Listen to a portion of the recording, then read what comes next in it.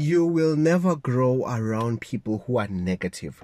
Avoid people who always think bad about other people. Avoid people who are always demotivating other people. Avoid people who always say negative remarks about you, your body, everything that you say. They don't encourage you. They are not teaching you to become better. You will never grow. As much as you might benefit from them, sometimes financially, because sometimes finances make us do things that we never thought we would do.